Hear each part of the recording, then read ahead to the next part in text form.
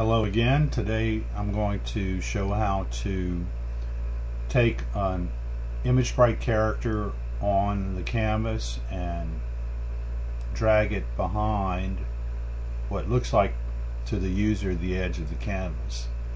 But what is actually happening is your ImageSprite character is behind another ImageSprite character, which is a mask that has a transparent area and two opaque borders.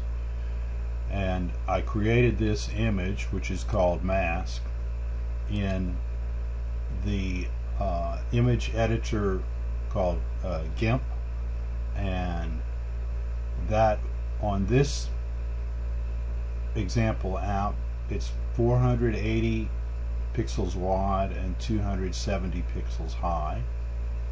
I've set it at a Z level of 2.0, which puts it above any character that you would have on the canvas that by default, in this case the Furby character, is at a Z level of 1. That's the default Z level. So the Z level places your characters at different, it's like they're on different layers, and the lower layer is the lower number and the higher layer is the higher number.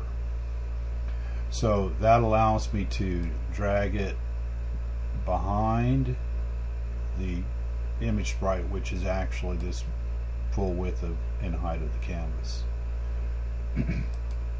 There are no additional blocks required to do this.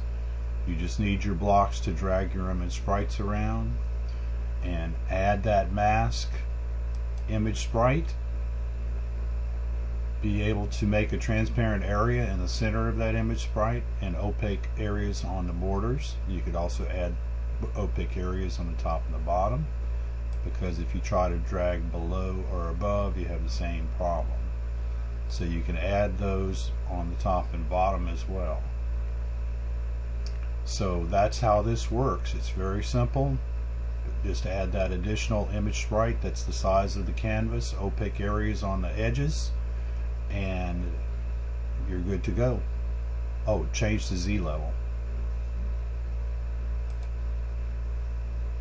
Make sure that your mask is higher than your characters.